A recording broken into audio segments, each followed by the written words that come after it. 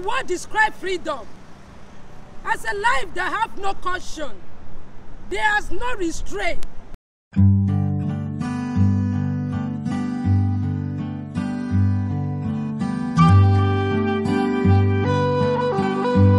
Hi everyone, you are welcome back to my channel. This place, you wake up smiling.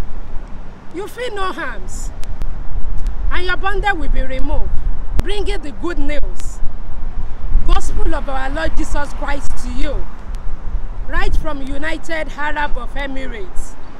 And if you are new in this place, my name is Oluwadamilola Matthew. Today we want to talk about the most important thing that God is looking for in the life of every believer. Many of us hearts, like a professional, we believe that we are safe, but we don't really trust in God. People believe in gospel, but they don't allow it to transform their hearts. Proverbs chapter 3 says, "Lean not in your own understanding. In all your way, acknowledge Him, and He's going to direct your paths." Throughout last week, I was asking myself a question, that why devil continue defeat and afflict believer. I come to the realization that truly majority believe, but they are still walking in the path of disobedience. Majority are so carried away with the activities in the church. They are ready to save many, but they are on their way to hell. They are preaching, but they have left their soul in the hands of Satan. Little forces is afflicted believer. Since the fall of Adam and Eve, the sin of disobedience, it has passed to the human being. The word describes freedom as a life that have no caution. There is no restraint. Though Jesus Christ was the Son of God, but all sin took upon himself the form of man. He humbled himself.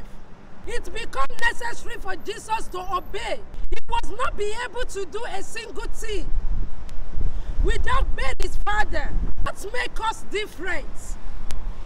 It is not the level of miracle that we perform or the way we are dressing. Maybe because I don't use earring, I don't expose myself. Now I don't put on wigs, I don't put on makeup. It has simplified me as a genuine believer. God is calling everyone to be obedient unto Him. I love 2 Corinthians chapter 10. He said when your obedience is complete, God is ready to avenge every spirit of disobedience. God is calling every believer. God is calling you to total obedience. He does not need your partial obedience. Obedient to His voice. Obedient to His way. Jesus never moved. He never acted on His own personal wings. When He got to the grave of Lazarus, unto His Father, before He can perform any miracle, fellow believer that is listening to me, you are an ambassador, a chosen generation, a royal priest. You are a peculiar. You must be a representative of your Father in total obedience, not partial obedience. Enough of acting in nature. Enough of acting in your own flesh. Enough of hatred in the vineyard. Enough of gossiping. When you die today, where are you going to? When do you think will be your own last day? There is one common uniform that every one of us we are going to wear it. And you don't know when you are going to wear the uniform of your own death. Why do you want to be the partaker of another man's sin? Why don't you let go of little malice that is in your hearts? Why people are using you as an instrument to destroy the life of others? God is calling you to total obedience. Look around you. How many of you started this year? And many of them have been in the grave. Question God is asking Adam and Eve is, who told you? God is asking you that same question. That who told you to do what you are doing? Who is giving you instruction? Are you listening to the voice of your father, or you are listening to the voice of people around you? Is God told you to be doing what you are doing? Or it is an information people are giving to you. You now base your action on it. Repentance from the dead work. Learn from the life of prodigal sons. He looked inside of himself. Repentance demands self-assessment. Examine yourself whether you are still in the Christ. God is calling you today to repent. His arm is open and wide to save you from every of your dead work. Although the world that we are living, it may make you to feel like you are the only sinner in the world. For people in the church, believers around you, they may make you to feel there is no sinner that is greater than you. He's calling you to look unto him. He is the author and the finisher of your faith. The brother of prodigal son. Make a prodigal son to feel worthless. Like someone that doesn't have rights to wear a beautiful garment again. Someone that doesn't have rights to come back to the vineyard of his father. The brother of prodigal son. He made the prodigal son to feel like someone that there is no more second chance for. I don't know, maybe you are listening to this program, and people around you are making you to feel like there is no more second chance for you. As far as you have a life, you are still breathing. There is a life for you.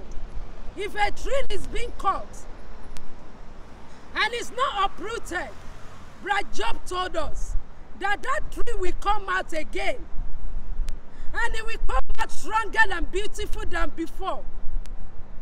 Don't allow activities in the church to carry you away.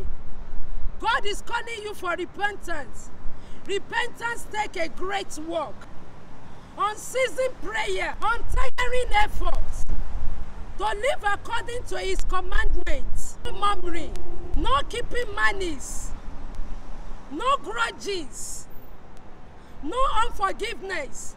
Why do I need to keep anyone in heart when I know that the one I'm serving is the great man in battle? Why do you want to fight the battle that you are less concerned when your father gave you a promise that whatsoever you say to my ears, I will do according to your word? When he has told you that you are my ambassador and a representative, have you seen any ambassador here on earth and they fall into trouble and their own country forgets them? No, they cannot. They need to come to their rescue. The purpose of anger in the life of anyone is to kill, to destroy, and to steal their peace and joy.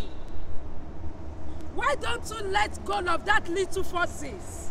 Allow God to stool on your behalf. Don't forget that your warfare is not carnal, but it is mighty to put down every stronghold. We must recognize our sin, our weaknesses, and stop self-righteousness. God is calling you to work out your salvation with fear and trembling. People may make your life to be miserable, even because they know you are a believer. Your salvation may cost you tears. It may cost you an abuse.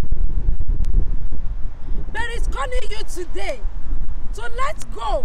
Allow him to be the captain of your salvation. I recanted my experience of repentance from my dead work. My soul was troubled to the greatest degree.